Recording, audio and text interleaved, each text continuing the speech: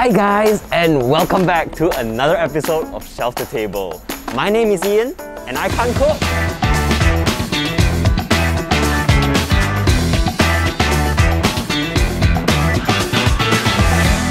Today, we're going to be doing something a little bit different. As you all know, we've been stuck in lockdown for the longest time, especially us Malaysians. So when we had an opportunity to come out and film outside, we couldn't give it up. So for today, I have a question for you guys. What would you do if you had no time, no cooking skill, and you're very hungry?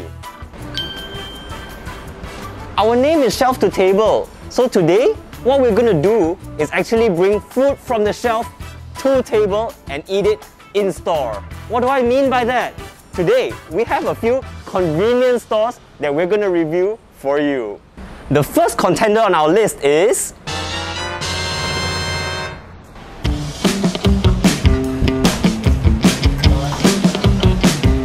now, we're in the first convenience store contender of the day, Family Mart. And if you're like me and you have no skill in cooking and you want something fast and instant, you're really hungry, what would you do? Go for frozen food. Let's take a look. So here we have the offerings from Family Mart in the frozen food department. We have chicken, we have sausages, we have soybeans, even chicken dim sum. On this side of the store, we actually have some frozen food that the store can prepare and heat up for us in store itself. And that is what we're going for today. Let's take a look. So, to make it fair across the convenience stores, we're actually capping the amount we spend in these convenience stores at 15 ringgit per store. As you can see from my wallet, that's all I have. So what kind of food do they have in this frozen food section? Over here, they actually have some onigiri, which is a Japanese triangular thing with like rice wrapped with seaweed with some filling inside. There's also choices of some rice dishes like there's salted egg, there is spicy Thai, there's also creamy omu rice for those Japanese egg lovers. On top of that, we also have some spaghetti.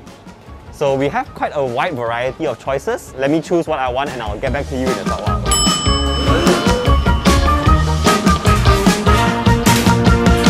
So what I've chosen for myself from Family Mart is actually this salted egg popcorn chicken bento together with a Nescafe coffee milk tea.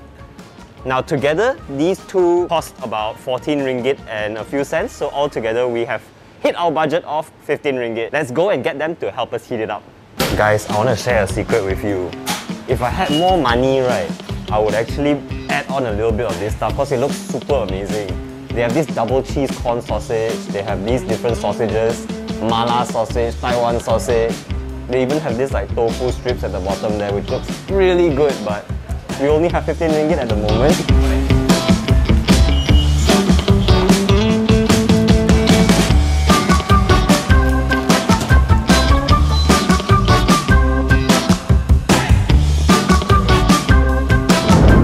So now my food's ready and I'm gonna eat.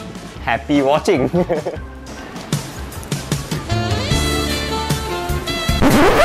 Nope.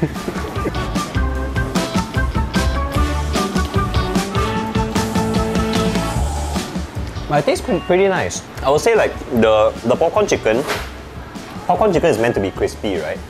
But this popcorn chicken is obviously not crispy. It just got defrosted and heated up. But it tastes pretty good. Think something like KFC, you know, the spicy-ish popcorn chicken. It kind of tastes like that. And the sauce is pretty good too. So just to give you an overview of the food I've been having in Family Mart here, I think that the popcorn chicken is obviously not crispy because it's just been defrosted and reheated. However, I'm really happy with the taste of the chicken itself. It tastes really good. On top of that, they even give you these little cuttings of chili, which kind of breaks up the taste and gives you a little bit of kick to your food. And I think the thing that I was really most pleasantly surprised with was the salted egg taste of the food itself. The salted egg cream actually tastes like salted egg. It's really strong and I really like it. So thumbs up, Family Mart. To wrap up my experience with Family Mart, I would like to say that I really enjoyed the experience so far. I really enjoy how this store is actually trying to become a cafe in which they offer you food as prepared on the spot. they have sausages, they have matcha ice cream, they have all these kind of crazy offerings, right? In addition to the frozen food that they have that they can help you prepare in store itself, I'm really happy with how the experience has been, and I definitely will come back again. Now, onto the food itself, I was really happy with the taste of the salted egg butter chicken rice. I was really pleasantly surprised with the taste of the chicken itself. It tasted similar to me, like how something like a KFC popcorn chicken would taste. So I was really happy with that experience. I think the only thing that I would say about this experience has been, I think the price for the salted egg chicken rice has been, it was a little bit expensive compared to the other offerings that they have alongside it, because the spaghetti will cost you maybe 9 ringgit to 11 ringgit, whereas this one was 11.50 right off the bat. So I think that's the only tiny little complaint I have. Otherwise, I think this experience has been really wonderful. Now, let's go on to the next one. So now, I have the second convenience store contender of the day for you, and that is...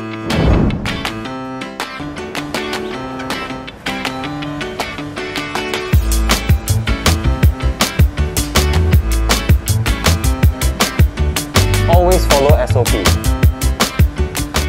So we're currently in 7-Eleven now, and like the previous convenience store, we're going to be choosing one of the frozen food meals to take and have a bite for you and tell you how the experience is.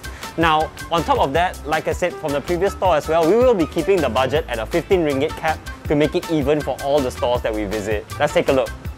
So over here, we have the frozen food offered by 7-Eleven themselves.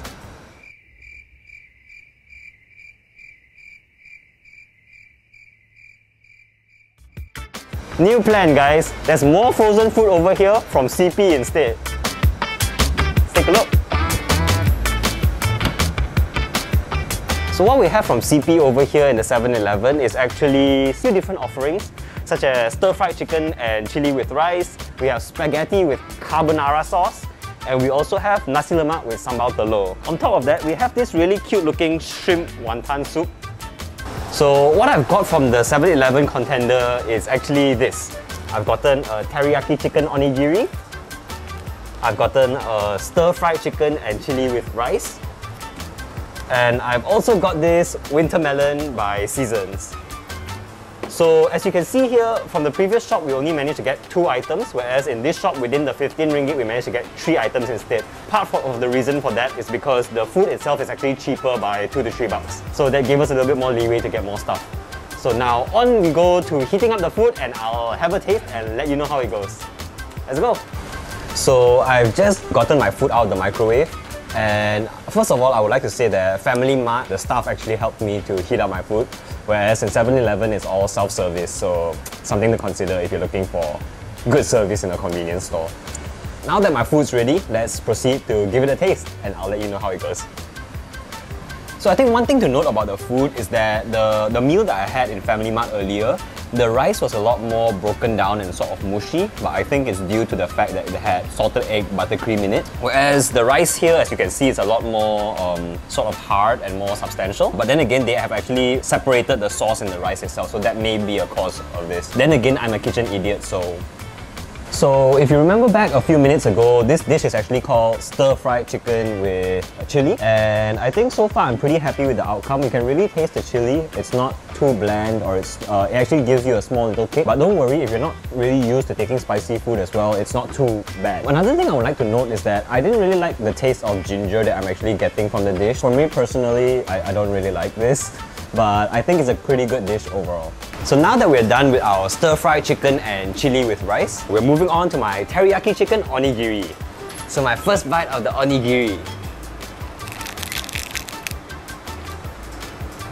The chicken teriyaki inside the onigiri itself is not bad. You can actually taste the teriyaki sauce. I think the only problem is that it's cold, but then again, it's meant to be eaten cold, I think. Correct me if I'm wrong, you know. You guys know I'm a kitchen idiot. Let me know in the comments if I really am an idiot. But so far, I think that this is pretty good, except that it's, the filling's just a little bit cold. But other than that, not bad. To wrap up my experience with 7-Eleven, here's a few things that I have learned.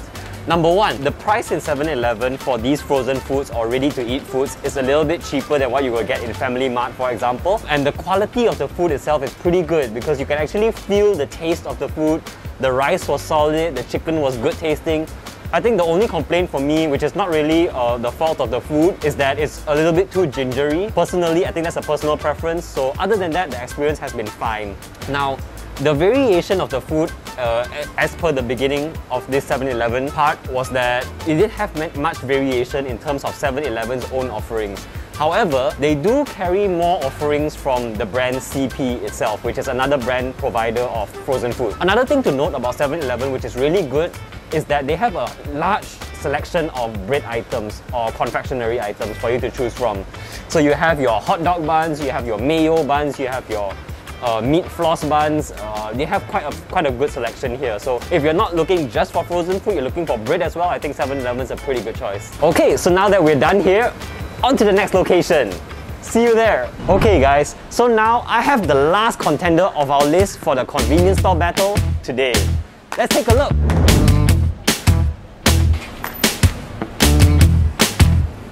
So we're now in MyNews, our third and final stop of our convenience store battle. So in MyNews, first of all, you have to make sure that you look for the MyNews with Maru Cafe, as you can see at the signboard over there, right? Only the Maru Cafe ones will have frozen food for you and you can actually dine in and stuff like that.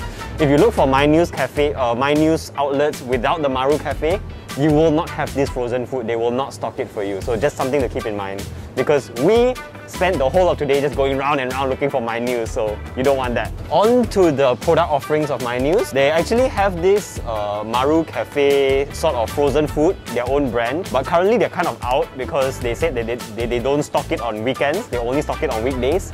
So this is the only one that's left and I don't think I'm going to choose it because it doesn't look great to me. They also offer onigiri as per the previous stores as well. So we have a few selections over here.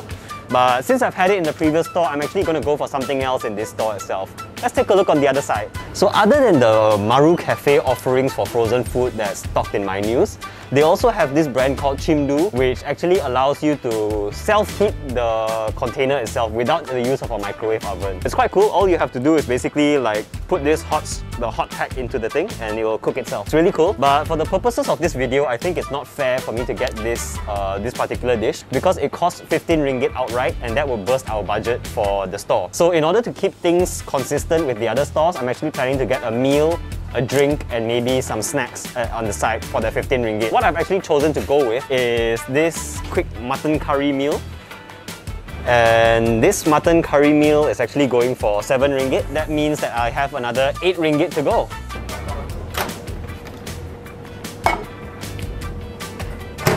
So in total, the food that I've chosen here with the mutton curry together with the curry puff and the drink is actually equivalent to 12 bucks. So I have a little bit more money for something extra special, which is ice cream.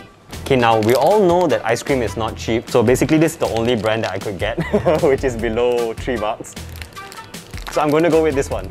Okay, so now my food is cooked and I have my 15 bucks worth of food right in front of me. So we have the mutton curry, we have the curry puff, we have the coffee flavored milk, and we also have an ice cream. Let me test it out and let you know how it tastes.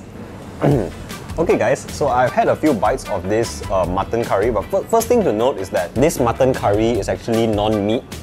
So I've actually been eating a vegetarian mutton curry this whole time, which hopefully explains why it tastes like because the curry taste itself, how can I describe it? It's similar to Maggi noodles, the curry flavor, except it's a little bit diluted. You know, when you put in too much water to your soup, that's kind of how it tastes like to me. And I think the rice itself as well, even after heating, was still very, very hard and very firm. I would suggest something else if you have options, very honestly.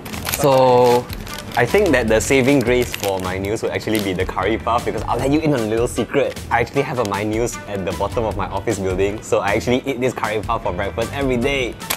I love it!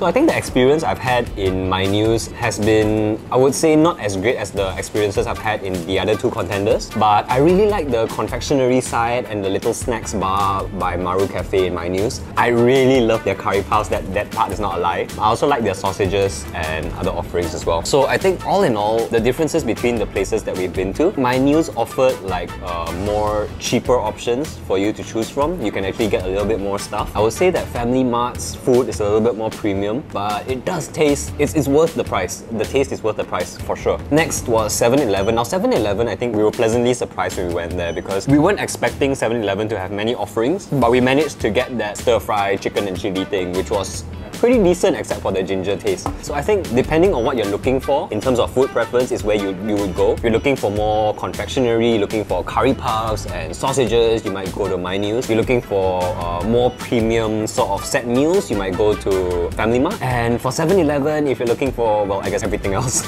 So that's my experience, that's my 2 cents. Now, time for my ice cream.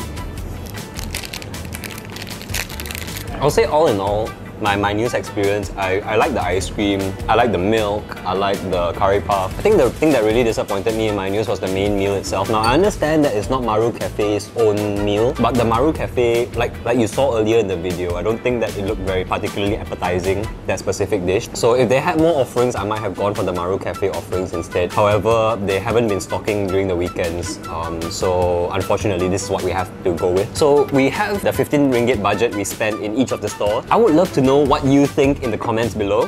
Which store would you prefer if you were in the same situation as me? You don't know how to cook, you want to spend relatively not so much money and you want something instant. Where would you go? Let me know down below. So I would say the experience today has been pretty fun. I've had 3 lunches at 3 different convenience stores.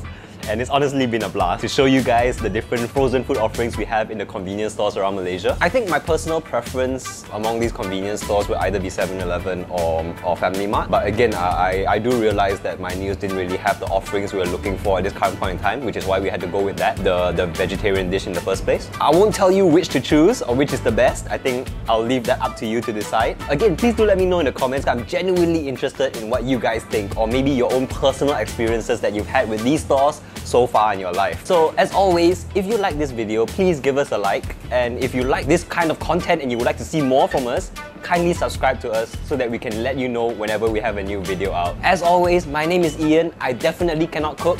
We are Shelf to Table, and I'll see you in the next one. Take care, I love you.